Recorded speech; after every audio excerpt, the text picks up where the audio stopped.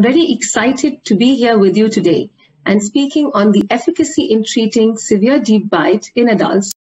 The purpose of my presentation is A, to help you feel more confident about treating severe deep bite in adults, and B, to help you feel more comfortable in trusting the system, especially with the latest innovations, to be able to effectively treat deep bite in adult patients. The diagnosis of deep bite determines the treatment mechanics for resolving it. Some of the treatment options could be anterior intrusion, posterior extrusion, or a combination of both. Some of the parameters we need to look at are incisal display. Is there supereruption of the upper incisors needing anterior intrusion? We also want to look at the gingival display. For example, in gummy smiles, when we want to do more of anterior intrusion. How is the smile arc? Where do the teeth fit into the face? Where do we want differential intrusion and extrusion? We have to look at the lower curve of spee. Do we need to level it by incisor intrusion and or premolar extrusion? Now, some of the patients where posterior extrusion is beneficial are patients with a low facial height or a class 2 dip 2 type of pattern or hypodivergent and patients with skeletal deep bites. If crowding is present and bite opening is required, we might need to consider relative intrusion, which is proclination with intrusion, as that is more predictable with Invisalign. We also need to have adequate anchorage in the form of attachments on the premolar teeth to help with incisor intrusion. And Vivera retainers with bite ramps are an efficient tool to maintain and retain deep bites. Bicuspids can be extruded if required for treatment, and for this purpose, deep bite attachments for extrusion are activated to deliver this force. We may want to leave with hard occlusal contacts posteriorly and no contacts anteriorly. So we need to know that your ClinCheck plan is your virtual reverse curve wire, something like how it is in your fixed orthodontic appliances. So we need to build in some amount of overtreatment also in our ClinCheck plans to get the ideal result. We are all comfortable in knowing about the G5 deep bite treatment protocols that we have been using. But what is exciting is the Invisalign G8.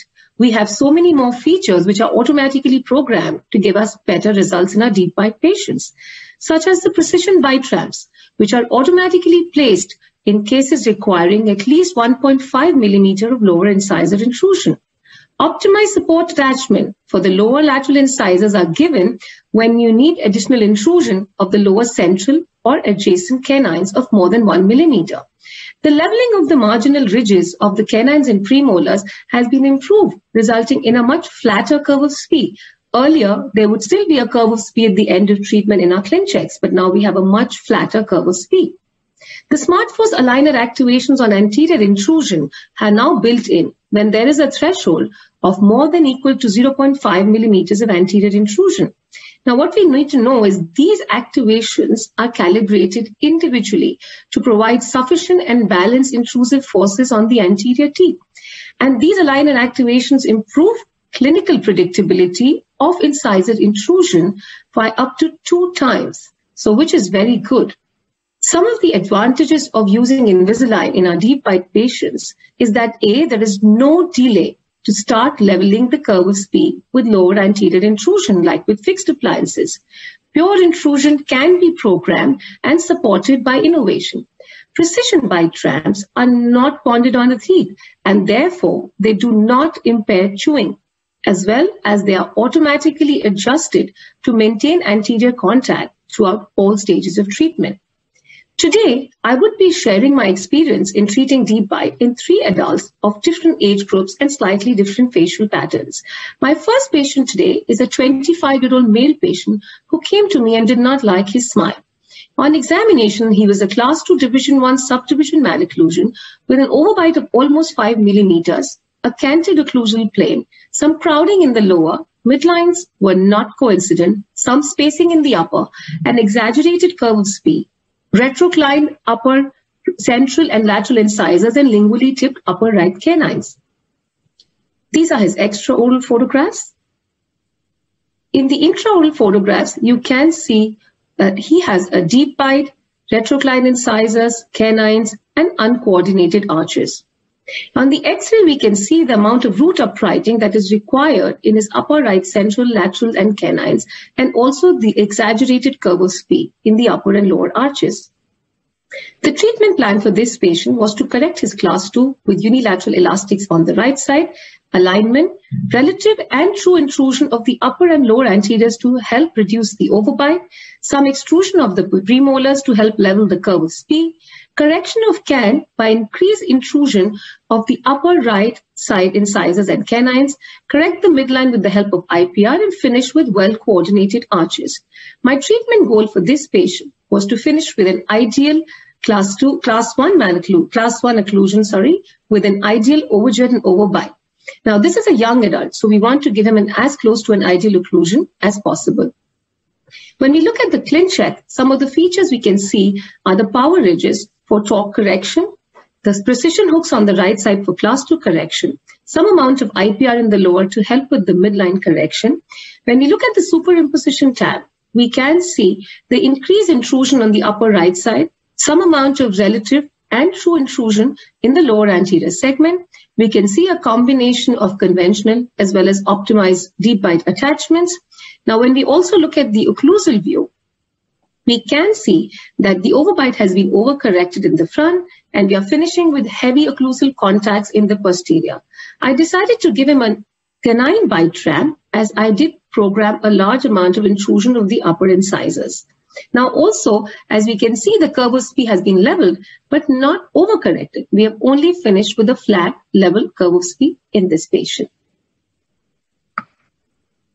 Now, at the end of the first set of aligners, this is how he looked. We had corrected the deep bite largely and the can, and what was remaining was further uprighting of the upper right incisors. The patient also did not want any restoration, and hence we decided to now level the incisal edges instead of the gingival margins. So I did build an overcorrection in the curve of Spee in the second set and wanted to finish with a 0 millimeter or less overbite in the clinch check plan, knowing that clinically I would not achieve this, but probably an ideal overbite. This is how he looked post-treatment. We did achieve ideal overjet and overbite, good inclinations, good torque, good can correction, and well-coordinated arches. And he was a much happier and a much more smiling patient at the end of treatment. These are his comparison intraoral, occlusal, and extraoral photographs. If you look at his comparison OPGs, we can see that we did achieve good root uprighting of the upper incisors and canines, and also good leveling of the curve of Spee. This is how the progress of the can correction went and the overbite reduced in this patient. When we started, he had an overbite of 4.5 millimeter, which finished we had planned to finish it to about 1 millimeter. We achieved a 1.5 millimeter reduction at the end of the first set, and we finally decided to overcorrect the overbite correction to 0.9 millimeter. This is the comparison of before treatment, expected, and actual result. So what you see is what you get. Now, what went well in this patient was that the can and overbite corrected, despite using elastics on the can side. We got very good root uprighting and canine torquing also. Now, this patient initially started with 2-week aligner changes because we were on the old protocol then. So today what I would do differently is to give him weekly aligner changes. And with G8, I would probably not need an exaggerated curve of Spee in my second set. If at all, I do need to order for a second set. My second patient today is similar but also different in certain ways. He's a much older male patient, close to 60 years of age, and his chief complaint was his front teeth are very inwardly placed and he did not like his smile. Now, he had a typical class 2 division 2 subdivision malocclusion with a missing premolar in the lower left. His bite was very deep, with overbite being almost 7 millimeters. He had severe retroclination of the upper incisors, and he had severe crowding and an exaggerated curve of Spee. Also, there was a lot of attrition, gingival recession, and cervical abrasions present in several teeth. He was also a brachycephalic facial type, as you can see in his extraoral photographs. Intraoral photographs, you can see the severe retroclination, the 100% deep bite, the crowding, and the skewed arches because of a missing lower premolar. In the X-rays, you can appreciate the very exaggerated curve of Spee and the hypereruption of the upper and the lower anterior teeth. My treatment plan for this patient was alignment with the help of some amount of upper IPR to reduce the Boltons, correction of the deep bite and leveling of the curve of Spee by both incisor intrusion, relative and true, as well as posterior extrusion, some proclination and torquing of the upper incisors, midline correction, use of class 2 elastics to help with anchorage as well as extrusion of the posterior molar teeth to help with bite opening, some expansion, and to finish with well-coordinated arches. What was my treatment goal? I wanted to achieve improvement in the overjet and reduction in the overbite, relieve his crowding, eliminate the trauma from occlusion, and improve the visibility of his upper anteriors and his smile. Now, this is a much older patient, so I may not be able to achieve an ideal class 1, ideal overjet, and ideal overbite. Now, when we look at the ClinCheck plan, we can see a lot of advanced movements that are being programmed here because of the severity of the malocclusion. We can see power ridges. We can see the conventional attachments on the upper lateral incisors to help with intrusion and torquing of the upper central incisors. We can see the IPR done in the upper to help reduce the overjet, but also the exaggerated curve of Spee that is being built in here, much more than the previous patient because of the advanced age as well as the advanced severity of this case. And you can see the attachments which are helping in the posterior extrusion. When I look at the superimposition, we can see the exaggerated amount of intrusion, especially in the lower incisor region. When we look at the occlusal view, we can see that there are no contacts anteriorly and very much reduced overbite and very heavy contacts posteriorly along with canine bite ramps to help with upper incisor intrusion. Now, for correction of the upper incisors, we can see a staged pattern. Now, here we decided to do first proclination, then intrusion, and then retraction of the upper anteriors, as that would be more predictable in this patient, considering the severity and the advanced age of the patient. Now, this is how this patient looked at aligner 40 when we had finished with the active number of aligners in the lower arch. And when we did a scan to compare, we saw that the bite opening was tracking very well. In fact, even a little better in the patient's mouth. We had planned for an overbite reduction from 6.7 millimeter to 0.6 millimeter. At aligner 40, this had already reduced to 4.1 millimeter. And now in the next set, we decided to further finish it at 1.7 millimeter and not overcorrect it too much as we were already getting a good tracking in this case. Now, what was interesting is this patient wanted to do weekly aligner change as against my recommended timer of 10-day change. And we did go with weekly aligner change with this patient because he was very compliant and it worked. So this was the amount of overcorrection that we built in, and we actually did get a lot of the overcorrection that we built in. Now, if you see this view on the left, that was a severe amount of overcorrection and intrusion built in, and this is what we got. So we did end up getting his lower incisors at a much lower level than the canines. In the next set, we decided to give some class 2 elastics in a triangular fashion to help with vertical component to help improve the bite further. And what I would like to tell you is we cannot extrude all the posterior teeth at the same time. It is not biomechanically possible with braces and not so with Invisalign. And this is how we planned the leveling of the curve of Spee as well.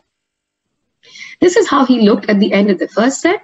We had achieved good bite opening. We only wanted some more torque and proclination of the upper incisors. And this is his current position, where we've already achieved an improvement in the proclination and torquing of the upper incisor. Then we're almost at the end of his treatment. His smile is much better. He's smiling much more, and his teeth are much more visible now. These are his comparison, intraoral and extraoral. This is what we were at, then the expected and the actual. So even in a much older patient, what you see is what you get. This is the progress of his bite opening.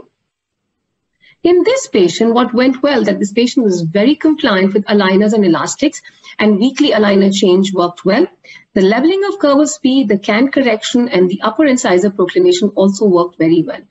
What would I do differently? With G8, I would probably not build such an exaggerated curve of Spee. I would still build in some overtreatment, but not so much. I would also start with precision bite ramps and then shift to canine bite ramps once my overjet increased. And also, I would not go overboard with conventional attachments.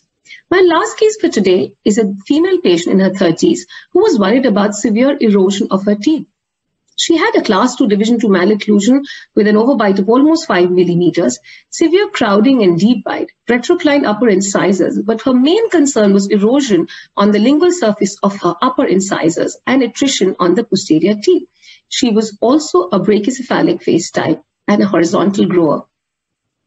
As you can see, a full class 2 on the left side and an end-on class 2 on the right side with a deep bite. My treatment plan for her was alignment, sequential maxillary distalization of the upper 7, 6, and 5, and then 4, as well as the anteriors after extraction of the upper third molars, correction of deep bite by intrusion of primarily the upper incisors, use of class 2 elastics to support the distalization and expansion. Now, my treatment goal in this patient was to achieve an ideal overjet and overbite with a class 1 occlusion, or probably an end-on the left side, because to begin with, she was a full cusp class 2 on the left side, and it is very difficult to achieve a full class 1 on that side without any additional auxiliary mechanics. When we look at her ClinCheck plan, we can see a typical distalization plan with some power ridges in the anterior to help with torque. There's distalization happening, there's precision hooks for the class 2, and also some amount of conventional and optimized attachments present. Now, when we look at the amount of intrusion that has been built in, there is some amount of relative as well as true intrusion built in the lowers, but primarily more intrusion was built into the upper incisors. Also, when we look at the occlusal view, we can see that there was hardly any overbite left at the end of treatment plan, and there was only mild amount of heavy contacts in the posterior. So the amount of overcorrection built in this patient was not as much as the much older patient. Also, like the previous patient, we did 2-stage intrusion of the upper incisors with proclining, intrusion, and then retraction. So when we look at the end of the first set, or almost at the end when we did the photographs, we saw that the bite had opened tremendously. And this was at the end of the additional set of aligners, where we achieved a full class 1 correction on the right side, and we've reached a end-on relation on the left side. Now, there was also a Bolton discrepancy in this patient, and she was avoiding IPR because of the severe loss of enamel that was already present. The bite had completely opened and the smile was looking much better. This was the progress of distalization in this patient. And this was before, expected, and actual. Because we had not corrected the Boltons, we had not corrected the midlines as well. So what we saw in the plan is what we got. Now, this is where we started at 4.7 millimeter, and we actually achieved a good amount of overbite correction. And then in the second plan, we'd already achieved 1.3 millimeter of an overbite, and decided to finish with 1.5 millimeter and convinced her to do some amount of IPR at the end. Now, what went well in this patient was compliant, and sequential distalization worked really well on the right side. The bite opening and torque correction was also very predictable. In the next similar case, what I would do differently is probably do some IPR to correct the midlines and also improve my molar and canine relation on the left side. Also with G8, there would not be any need for an overtreatment to be built in for overbite correction. Now, at the end of my presentation today, I would like to share my mantras for deep bite correction. First of all, we have to customize a treatment goal for each of our patients, which is achievable and beneficial to the patient and not necessarily an ideal treatment plan. We need to substitute attachments on the lower premolars if needed when factoring in premolar extrusion. We should also stage upper incisor movements when you have severely retroclined upper incisors. And with the new G8, I would reduce the amount of overtreatment, if at all, in leveling the curve of spee and keep the overtreatment proportional to the age of the patient, and ask for automatic placement of precision bite ramps. Winston Cox said, in adult orthodontic treatment, successful treatment is one that reaches the treatment goal. And that is my main mantra. Thank you all for a very patient hearing. Namaste.